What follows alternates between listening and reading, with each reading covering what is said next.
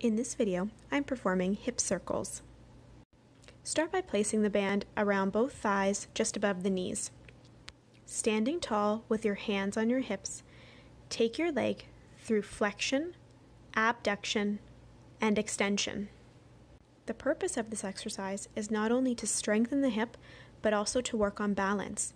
As best as possible, try not to hold on to anything for support. It is important to maintain an upright posture throughout this entire movement.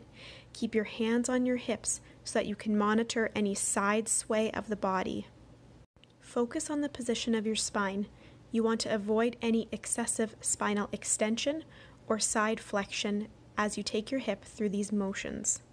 Ground yourself firmly by placing equal weight between your heel and your foot of your stance leg.